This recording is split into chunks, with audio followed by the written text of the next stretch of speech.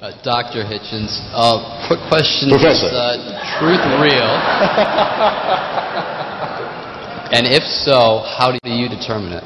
Excuse me, it's my fault. I stepped on your line. Would you mind repeating your question? It was brief, I think. So. Is truth real? Does it exist? If so, how do you determine it? Once more. Is truth real? And if so, how do you determine it? Okay. Well, having attacked relativism on purpose, I should maybe specify precisely what I meant. To say, it's a famous line, as you know, what is truth, asked jesting Pontius Pilate, and did not stay for an answer. Well, it's a long stay if you do stay for it.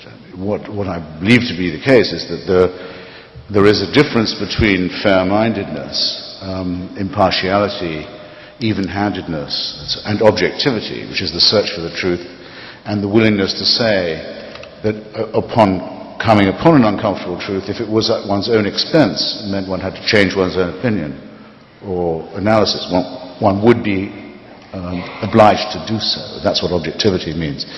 And I think that while the grail of truth may not be entirely attainable, without the idea of it, and without the obligation to seek it very intensely and very seriously, one would be in a rudderless world, a world without true north, if you like. But as Rabbi Hillel says, the task may be unattainable, but that does not mean you can give it up.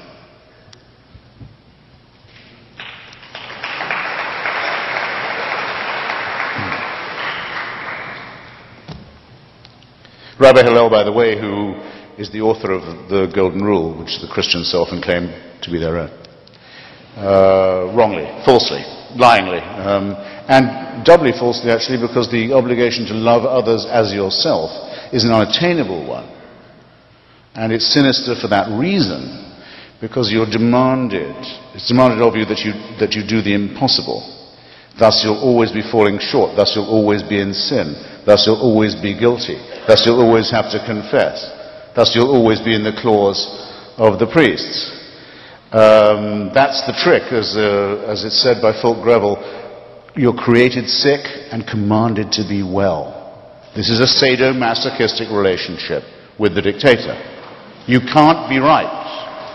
You'll always be wrong. The law is such as you can't keep it. Whereas the relatively sane injunction of the Babylonian rabbi, at least, is what is repulsive to another, what is repulsive to you, you should not do to another. That's a decent rule. But no one had better stand up and tell me that I need a God to tell me that. Peter, did you want to respond? No, I love it. Okay, we have a question up on the balcony. Yes, this is a question for Professor Hitchens again. Doctor. Doctor, fair enough. On your website and in your books, Build Up That Wall, you mention eliminating taxation, freedom of taxation for churches. And I was wondering what your thoughts were as to how that might, if we were to someday do something like that, how that might affect the separation of church and state that we enjoy right now. Well, it seems to me a violation of the Establishment Clause of the First Amendment that any religious institution can receive any payment from the United States government. I would regard being tax-exempt or tax-free as a disguised form of subsidy, as I regard the so-called faith-based initiative to be a surreptitious violation of the same. Yeah.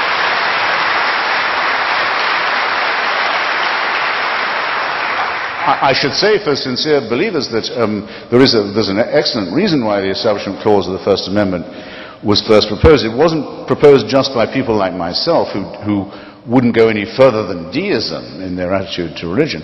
It was proposed by many people who were quite devout and who thought not just that the government must not be corrupted by religion, but that the churches mustn't be corrupted by this association with the state either. And I think that's an equally morally valid point.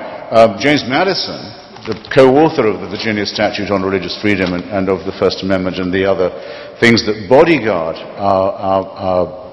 our wonderful Republican secular constitution, didn't think there should be chaplains to open Congress, didn't even think there should be chaplains in the armed forces. If you want to pray in the army, they can. No one can stop them, but we're not going to pay for someone to pray over them.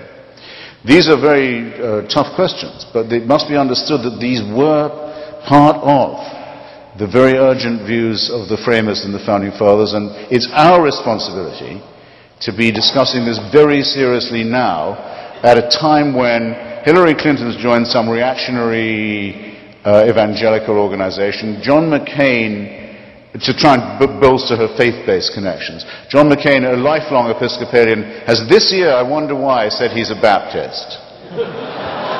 And Barack Obama, Senator Obama, has been caught in some big-mouthed, sinister, windbag, rock and roll horror show church on the South Side. Religion is poisoning our election and our democratic republic, and it's time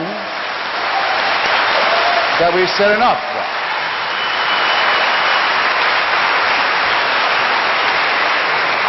If you want to be a fraud and a fundraiser and a shakedown artist and a big mouth and an ethno-racist in this country, try your best. But it's long past time that we said putting Reverend in front of your name is not enough of an achievement to do that.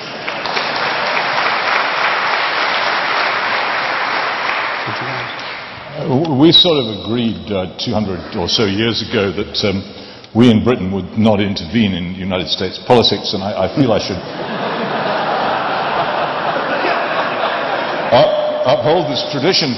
But there is one small point here. There's a tremendous air of challenge and bravery and hurling himself into a storm of rage and oppression in all this stuff. And I have to say I do not find the Christian churches, either in this country and especially not in my own, particularly terrifying force to combat, or one which is capable of crushing a dissenter. However, I would challenge him, for instance, to wage any kind of campaign of dissent against the dreadful tyranny of, for instance, the theory of man-made global warming, against which it is almost death to speak if you wish to be in any kind of public life in either this country or mine. But I don't think he will, because that requires a little bit more in the way of, how shall I say? No, I won't say it. Well, as a matter of fact, Can I do it? You won't. Since I've warned you before about this clapping business. Since that's a challenge, I hope you won't mind if I speak again. It's not really my turn, but I have just written a piece for Free Inquiry, secular atheist magazine, a contributor regular column to, saying that it disturbs me to see how much the green movement is taking on the lineaments of a religion.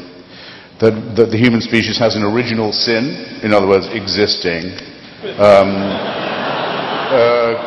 making smoke, other things that upset the air, that it will be punished for this, that an Armageddon or an apocalypse is on its way, that if all don't understand this, that there could be terrible punishments, and that there's only one true way out of it. No, I've already written that I don't like the tone of this at all. Just in case.